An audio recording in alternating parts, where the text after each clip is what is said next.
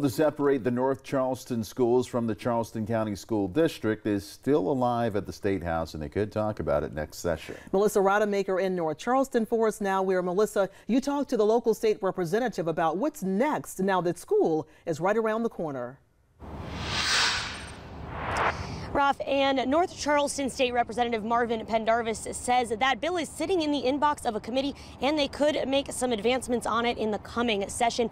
But in the meantime, he says he's hoping to have productive conversations between city leaders and school district leaders, especially the new superintendent, so they can maybe get to the root of the problems that led to the bill, which were concerns over unequal funding. That was at its core. The North Charleston leaders announced their interest in creating their own school district over concerns of historically unequal funding in the spring. The district responded with their own facts and figures showing that as of last year, North Charleston's percent of the budget matches its student percentage makeup of the overall district. Since then, a new superintendent, Dr. Eric Gallion, has taken over as head of the schools.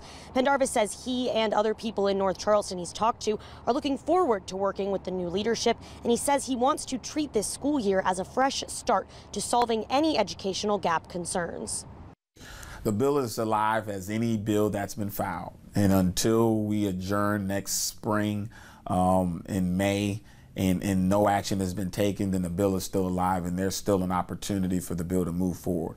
But what I would tell people, just speaking realistically as to some of the things that can happen in the short term and up until that point, if and when it comes, we need to ensure that the district is keeping school equity and funding equity at the top of mind.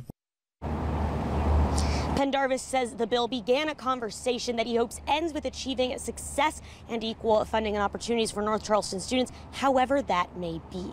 In North Charleston, Melissa Rademacher, Live 5 News.